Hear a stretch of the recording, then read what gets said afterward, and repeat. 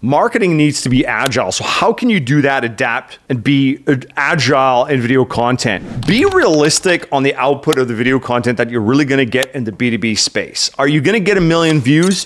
No. Are you gonna get 100,000? Probably not. Are you gonna shoot to get about 500 or 1,000? Yeah. You know what? In the first ones, you're probably gonna get about 100, and that is okay.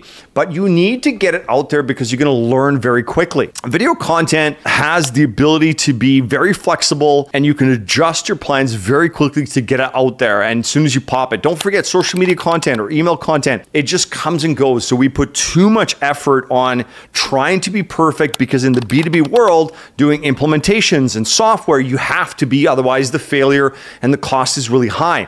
If you put out their video that really doesn't stick with the audience, it's okay, but you need to be able to learn that. So having that adaptability to quickly adapt and be agile is really key.